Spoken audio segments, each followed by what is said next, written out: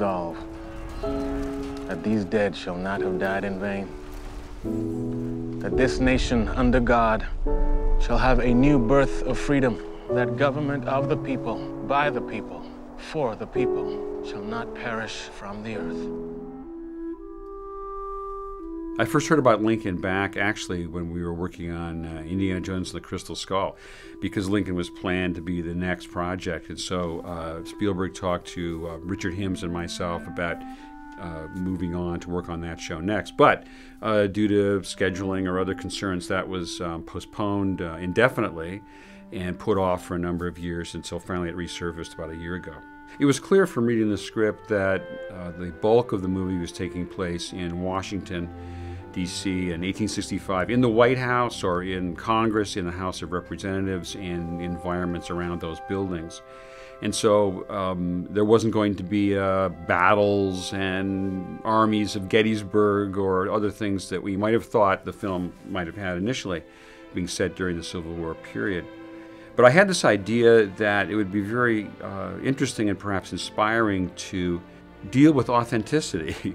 It dealt with very realistic situations, and the dialogue in the film, much of it came from memoirs and letters of the time. And I thought, well, wouldn't it be interesting if we could put into the film many actual sounds that Lincoln may have heard during his lifetime?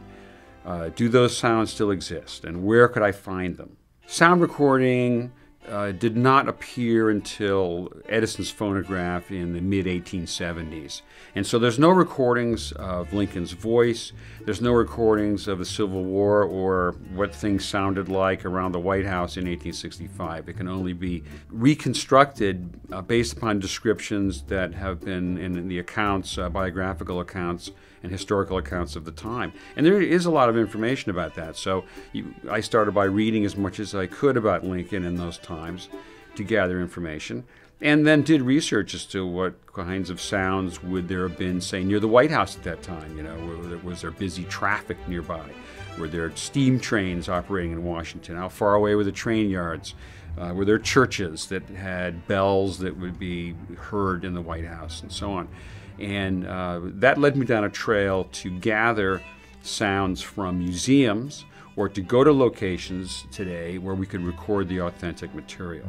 I had an idea that since a lot of the movie took place in the White House, that there maybe would be some sounds in the White House today that we could go and record that would apply to this movie.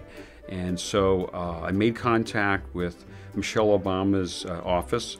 A very nice woman there named Samantha Tubman helped us get into the White House. It took weeks, of course, to explain what we were going to do. It hadn't been done before, as far as I know. But we wanted to go in there with some portable handheld recorders and record principally the clock that had been in Lincoln's office during the Civil War. That clock is still there today on the same mantelpiece upstairs in the White House in what's called the Lincoln bedroom. And so along with my recording partner Greg Smith, we went to the White House one afternoon and spent about 2 hours there recording 3 different clocks that were there at the time of the Lincoln administration. And also we recorded the mahogany doors that are in the White House, where we knocked on the doors various ways. We handled the hardware and turned the keys and opened and closed them with different degrees of force, so that any time in the movie you hear that sort of sound, it's not Foley, it's not production sound, but rather it's the actual doors in the White House that you're hearing. And likewise, the ticking of the clocks in the Lincoln bedroom, in the Lincoln's office are the authentic clocks from that time. They were French clocks that were purchased by Andrew Jackson in the 1830s, and they were sitting around the various rooms of the White House during Lincoln's time, and are still there today. One of the first things on my list to try to record, because the script described the scene of its use, was Lincoln's pocket watch. I wondered whether any of those watches still exist anywhere, and it turns out there's at least 2 of them out there that belong to Lincoln. One is in the Smithsonian collection, And I wondered whether anyone had ever thought to wind them up and see if they still would tick. And in fact, no one had done that. So we inquired about the watch at the Smithsonian. Could we record it? And they were interested, but there was a lot of hesitation about possibly damaging the watch. But the second watch that we located was in the Kentucky Historical Society, and they were more than willing to try to see if their watch would function, and they wound it up, and it did. And so we sent Greg Smith, our recordist, to them. He built a special box, a little soundproof box that you could put the watch in with the microphone and so on, and close the lid. We had a little tram microphone we put in with the watch. And they were very excited that they could hear the watch ticking. It probably hadn't been wound up for a century or something, or maybe a century and a half, who knows.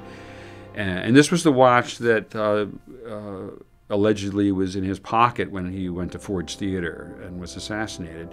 The pocket watch is something intimate to the character. It sits in a pocket near your heart, you know, and that's the kind of thing that you would hear on your person and probably forget about after a while, day in and day out. And to think that ticking was what was present for all this history and heard by the Lincoln family, I thought was very exciting. I thought it was an honor to work on, first of all, a film that the message of the film is one of hope and honesty, and it's about a great man that you know you're kind of educating the audience, and I get a satisfaction out of that because I love history and I have a great respect for Abraham Lincoln, and I've always read about him over the years, and have, in a sense, dreamed of working on a film that would recreate his world. So here was that dream come true. It was a pleasure also stylistically to be involved in this, because it was not a loud movie. It was not full of, the first 5 minutes didn't have the destruction of the universe, and then you continue on from there, as many films do nowadays. And so it wasn't a matter of trying to orchestrate one loud thing against another. It was orchestrating eloquent subtleties with each other, and that was creatively a real pleasure, because I don't have that many opportunities in my career to do that sort of thing.